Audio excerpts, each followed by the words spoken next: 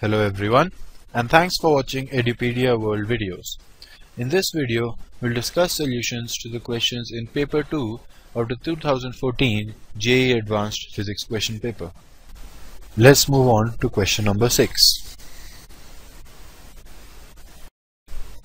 We have a sphere and there are parallel rays of a particular intensity I that are reaching the sphere. The sphere is a spherical black body, so along with this incident radiation, it is also absorbing radiation from the surrounding and it is emitting radiation. Right, and we assume that the energy exchange with surroundings is only through the radiation. What is the final steady state temperature of the black body?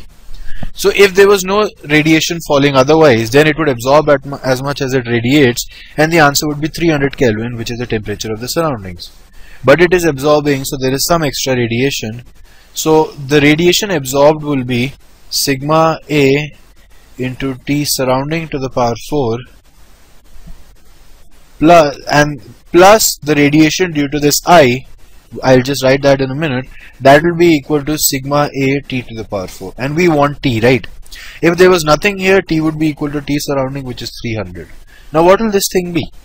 So some people might write this thing as I into 4 pi r squared.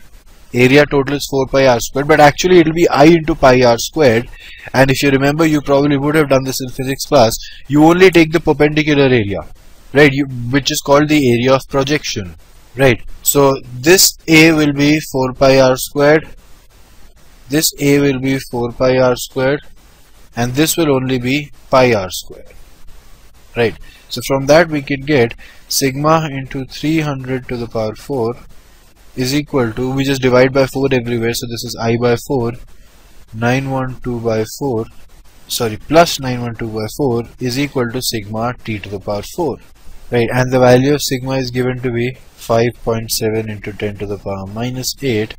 So from that you can get T to the power 4 is equal to 300 to the power 4 plus 912 by 4 into 5.7 into 10 to the power minus 8.